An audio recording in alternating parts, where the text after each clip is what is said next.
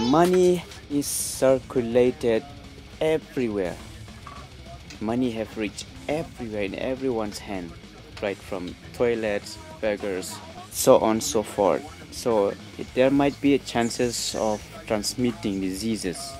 That's why here I've got two pouches which is washable, and I can change it every single day and use one after another after washing. And I will be limiting my sharing of money and even avoid the ATM cards and other unnecessary things. So I'll just carry money which I exactly need for the day, so that when I come back I can change the pouch, and if I have change I can give exactly to the concerned person with the exact amount of money, or else if they give me back change after reaching home, I will just press it in a hot iron for a longer period of time. Somehow it will help in killing any chances of the bacteria which might be transmitting from the money which we carry, which we circulate here and there.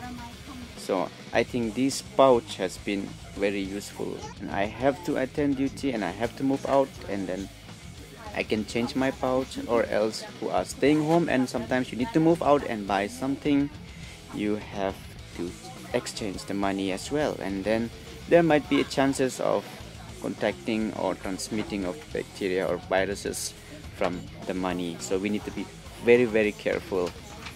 So this is how I'm doing it, and I hope this is helpful, even though it is not 100% proof, but it helps.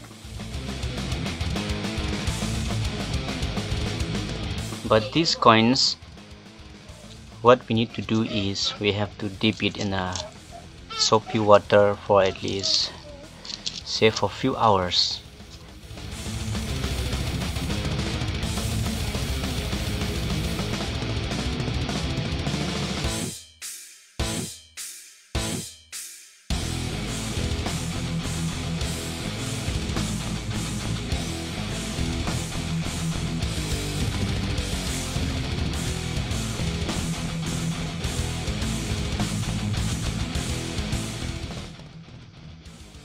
Boom, here is my second pouch which I'll be using for the next day. It's such a tiny pouch. This is also a 2-layer pouch. I'll be minimizing taking money, and I won't take ATM cards and avoiding your wristwatch and all. Then you can just zip. Wow, such a very tight.